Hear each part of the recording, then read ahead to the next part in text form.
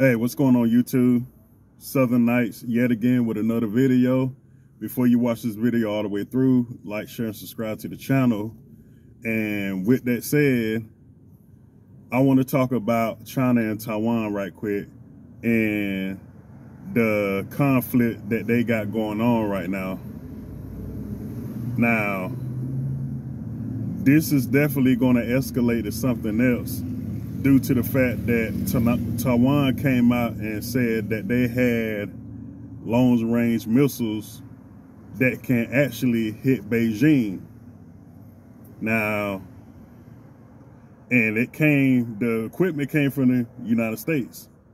Now, you have a similar situation over here in Russia to where Ukraine now had long-range missiles that can actually hit the territory of Russia. So you see what's going on here. So now with the Taiwan situation, everybody keep asking if Taiwan is allegedly invaded, will the United States come to their defense? And every time they answer that, it seems like it's a southern delay or stutter, or it's something. It's like a pause. So I'm thinking that, I'm gonna be honest with you, I'm thinking that these countries are getting baited in to go against Russia and China, and then when an all-out battle come about, then I think the United States, to my opinion, is going to stay out of it. Yeah, they're going to provide weapons and whatever they provide, like they doing now, but I'm talking about like boots on the ground, aircrafts, and net to net with these countries. I don't see it. And I'm gonna tell you why I don't see it. Because the United States is looking for another 1945, meaning that after all of the countries destroy each other, the United States, I feel like, is going to stay out, at least that's their plan, is going to stay out of the major conflicts and try to remain a superpower while all the other nations at each other's throats. That's what I believe that the United States, what their plan is anyway. Because, you know, 1945, that was like what you consider the golden years. And I think that the United States and the people is looking for them years again. And the only way they can get those years again is if they do a reset. World War II was kind of like a reset to where they can distribute whatever financial situation that they want, whatever currency that they want. Hell, they can even use bottle caps as the currency. That would have been beneficial if they would have chose that. So World War II was kind of like the reset of the financial system, the industrial age, to where trade is concerned. And I think the United States is looking for another one of those 1945 celebrations, we won the war type situation. But the problem is, it's not going to be like that, because you have other nations with long-range missiles. You have other nations with nuclear capabilities or nuclear warheads. So this is a whole nother ball game. This is a whole nother ball game. And then if NATO falls short along with the rest of the United States allies, do you think the other nations just gonna sit idly by and be like, we won the war, United States, you over there by yourself? Yeah, they might say that, but they coming here next. So that's basically what I'm trying to say.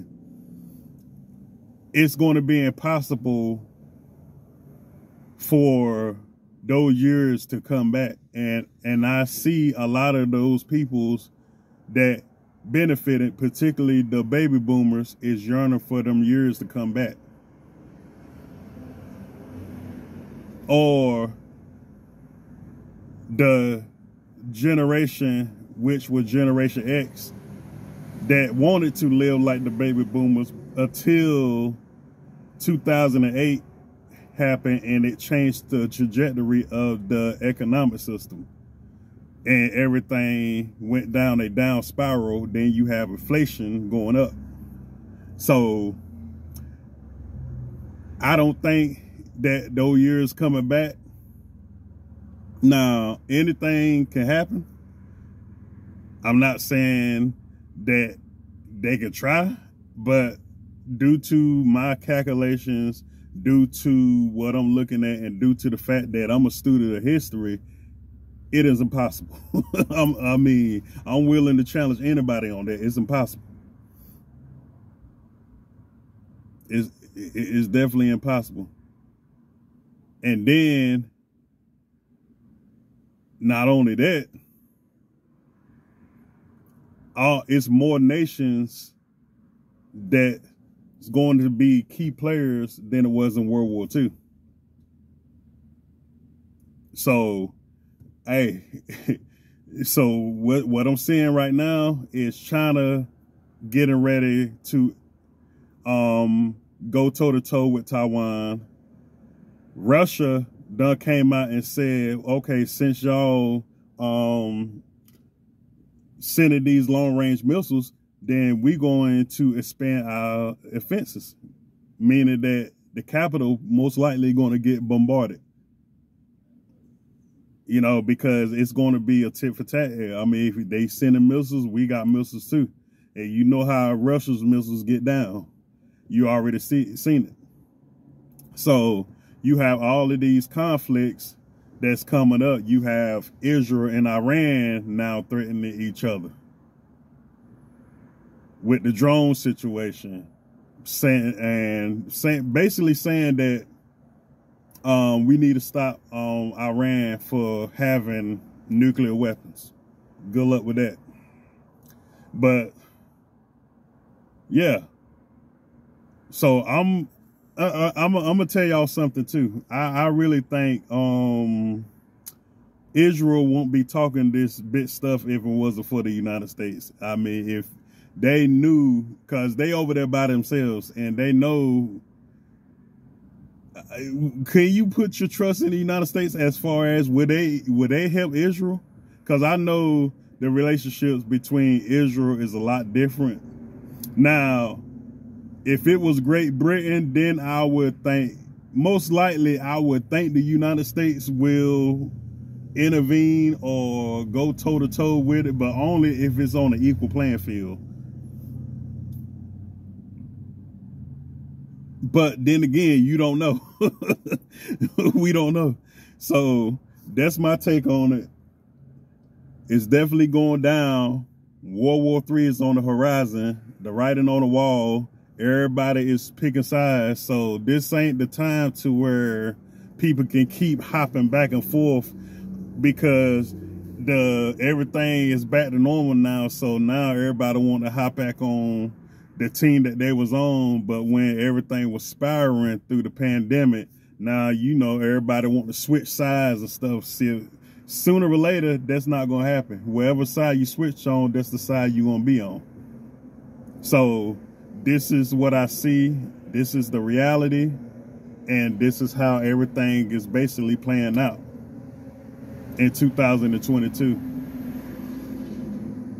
People try to predict, oh, okay, it's going to be a major war around, 2028 and 30 and all that stuff. See, the reason why they saying those dates from years on now, because they trying to prolong the mandate. When people say war going to break out 2030, they being unrealistic. I'm just being honest with you, and technically want you to believe that the war is going to be far off. You see what I'm saying? So when people say, oh, by 2030, look, this stuff can pop off at any moment. So don't believe that hype, because there's a lot of people I see pushing that, and it's another way to get people caught off guard at the same time. So with that said, I'm going to end this video right here. I think I said what I said when it come down to World War III is on the horizon. And my question is, are y'all ready? If a major war was to break out right here, right now in this country, will y'all be prepared? And will y'all be, and not just physically prepared, I'm talking about mentally prepared, because this type of stuff, you see how war-torn people is when it comes down to war after they come home. So imagine it being on your doorstep. I don't think a lot of people mentally prepare for that. For one, it's a lot of people out here that's still playing with fire and still playing games. So, but you know how this place is, you know, it got to be in front of their faces and knocking on their door in order for them to take it serious and take heed to the situation. It got to be, hey, I'm World War III, how you doing? it's got to be on that type of situation. But with that said, that's all I got for y'all today. If I see anything come up out of these situations, then I will come back and report it. All right, y'all. Peace. Subscribe to the channel.